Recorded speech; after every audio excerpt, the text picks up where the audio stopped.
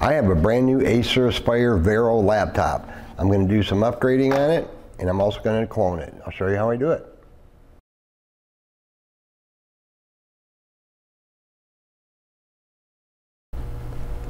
Hey guys, how's it going? Dale here. Today I got this brand new Acer Aspire VERO laptop. It's Acer's new green PC, they call it. It's pretty cool. I'm going to do a quick upgrade to the SSD, the M.2 SSD. It came with a 512 gig SSD. I'm going to put a new Samsung SSD 980 1 terabyte. The customer just wants a little more space than 512. There's one M.2 slots in these. I was only in one other of this model before. It's relatively new, so this is my second one. This model exactly is an AV15-51-7617, has 11th gen Core i7 1195 G7 4-core processor. Comes with 16 gigabytes of DDR4, 3200 megahertz. We're going to leave that alone. And like I said, the 512 gigabyte NVMe SSD. It's got the Intel Iris Xe graphics, Wi-Fi 6, 48 watt-hour battery, and a full 1080p IPS display. So it's got the basic layout as like the Aspire 5s. On the right-hand side, you got your headphone jack, charge and power LED, USB-A port. Over here on this side, USB-C, a couple of USB-As, HDMI and an Ethernet, and of course your power cord. These are made from basically recycled materials. It's got an interesting shape to it. It's kind of squared off, but nice and rounded, nothing sharp or jagged, so to speak. They put these bright little yellow feet on the bottom. It's kind of cute. These are really easy to get into. All the screws, which I've already taken out, they're all the same length. So that's made easy for you. Let me open the lid here from the center. The bezel, the lid, the whole palm rest, the bottom pan are made of, what they say, 30% PCR materials, post-consumer resins. Even the keycaps are made out of 50% PCR. You can see that or not, but Acer mirrored the R and the E key. They're basically backwards in a bright yellow, just to remind you to reuse, reduce, and recycle. Kind of a cool message, I guess. It's got the Intel Core etched into it, as well as post-consumer products logo etched into it over there. Kind of different. So basically, I'm just gonna, it's brand new out of the box, doesn't have any customer data on it yet, but I'm just gonna do a clone. I'm gonna use the free Samsung data migration software because I'm using the Samsung Drive. If you choose to use a different brand, that's fine, like Western Digital, Kingston, AData. They have the Acronis TrueImage free cloning software you can download right from their website. This is the SSD I'm gonna put in it, 1 terabyte. I'm going to use my trustio USB to NVMe M.2 adapter. The drive, here I'll just pop it right in there. These don't require any tools. It's kind of nice. You just take the adapter, slide the drive in, snap it in, pops in over this little rubber grommet right here. Said no tools.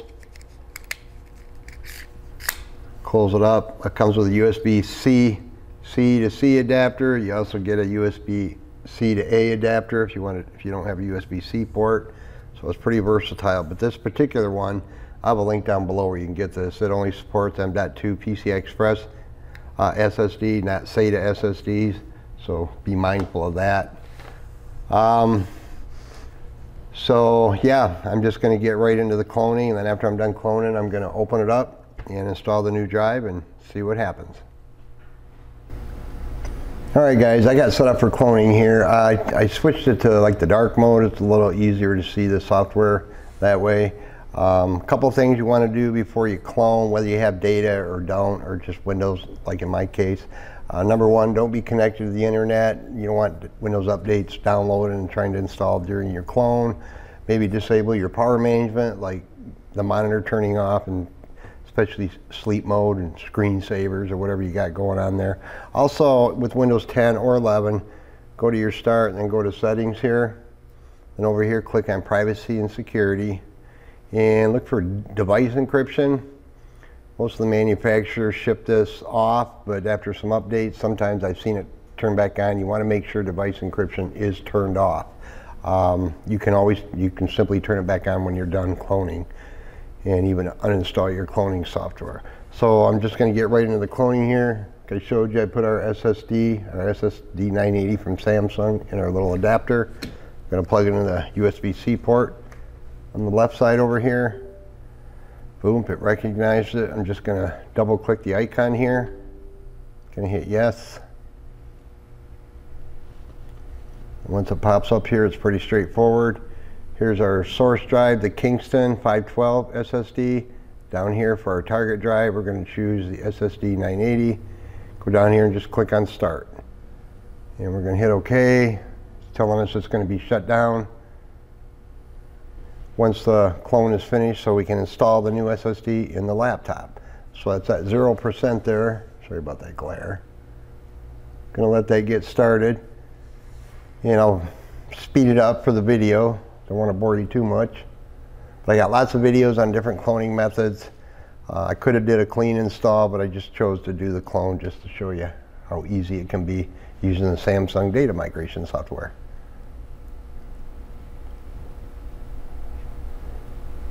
Just want to get that started there. We're at 1%. So we're just going to let that tick along, and I'll be back right at the end.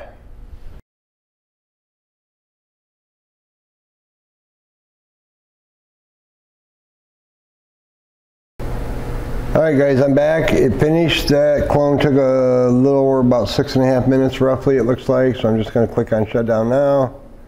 I'm going to unplug our little dongle adapter here once it's powered off. Oh, another thing, forgot to mention, when you're cloning, you might want to have your power cord plugged in so it's not running on just battery, just in case. So I'm going to disconnect the power cord. It's all shut down. So now I'm going to flip it over and open it up. Show you how to open it up and see what's inside. Alright guys, let's go ahead and open it up. I got the little adapter here. I'm going to pop our nice and toasty warm SSD out of here. Boom, just like that. Set that aside for a moment. Now all these screws, like I said, are all the same. I've already taken them out. Number 1 magnetic tip Phillips screwdriver gets a nice good solid bite on them, so that should work good for you. And I'm just going to use my plastic spudger tool here. These work pretty well.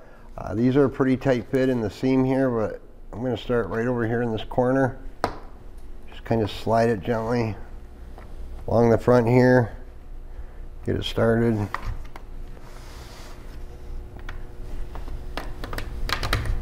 You see it lifts up fairly easy. You always want to be careful along the back here. Don't just jerk it off. Just slowly kind of work it around here if you can. Grab my little spudger here.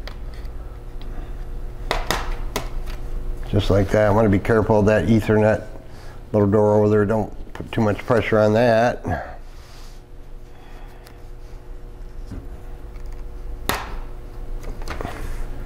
Then along the back here, same thing, pretty straightforward. Always make sure you're protected against static discharge, guys, when you're going inside your new computer or old computer. Just be careful. See, it comes off without too much difficulty. Got a little thermal pad area here for the SSD. Turn around this way. All right, here's what we got in an Acer Aspire VERO. Here's the factory SSD. We're going to take out in a minute here. Number 0 Phillips. We'll work good on that. It's got a total of 16 gigs of DDR4 3200. There's 8 gigabytes on board on these. Unfortunately, there's only one expansion slot because of the onboard memory. So that's an 8 as well. So you got a total of 16. We're going to leave that alone. Here's our battery. Wi-Fi 6 card. Now this has dual fans. I could hear them spinning when it was doing the clone. It wasn't overly loud, but you could definitely hear the fans running in there for added cooling because of that Core i7 CPU. So let me go ahead without further ado. Well, I'm going to be super careful, but if you want to disconnect your battery, it's right here. They're real easy to disconnect. I might as well show you how to do that. Just got to carefully lift up this tape. Don't touch anything you don't have to. And we're just going to get a Mr. Tape out of the way. Just gotta remember to put it back on. Get a hold of this cable and it just slides back. Get my finger in there, guys. Sorry, I know you can't see, sorry. Got a nice pointy nylon, non-conductive tool I'm using here. Now we got it disconnected, but once you do that, if you're gonna disconnect your battery, carefully open your lid and let's hit the power button a few times, hold it in. Get rid of all the juice flowing around in the caps in there. Just like that. Now we're gonna take out the SSD.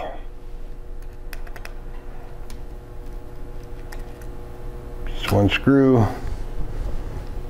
Well, that's a 512. I'm going to give that to the customer, do what they want with. And there's no 2.5-inch bay in here. You can't put a 2.5-inch drive in these like you can the Aspire 5 series, unfortunately. Plug that back in. They needed the room for the extra fan in there. It looks like. This is the only second Vero I've been in. The other one was an i5 and it was identical basically to this, identical. So there, we got that. We got to hook that battery back up real quick.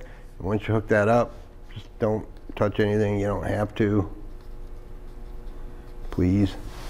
I got to turn it here. Make sure it goes in all the way. Nothing worse than having to open it back up just for that. And get Mr. Tape here. Oops. I don't know how many times I've done this. I forget to put the piece of tape back over. It's not really necessary. It's just more, I like that connector is just going to fall out of there, but there, it looks prettier. Anyway, so there, we got the 1 terabyte. Let's see if our clone was good. I'm not going to put all the screws back in it just yet. I always wait just in case. We're good. So I'm just going to carefully snap it back in place. Don't squeeze real hard on your lid when you're smushing it back together. You don't want to damage your screen from the back side because it can happen. I've seen it happen. These aren't very difficult to get into. So I don't need the power cord right now. I just want to see if we got a good clone. Sorry guys, I got interrupted. Let me turn this on again. My bad. So let's see if we got a good clone. Seems like the interruptions always come at the worst times, but that's what editing's for, right? So far so good. Vero for planet Earth, or Vero. Vero, I think it's Vero. Looks like we got a clone. Yay, awesome. So let me just go over here to kind of sideways here, guys. There's our new 1 terabyte SSD 980 from Samsung, all nice and cloned. We can uninstall the cloning software and get on with it. So I hope you enjoyed the video and found it helpful. That's all I got on this one. Thanks for watching. Have a great day.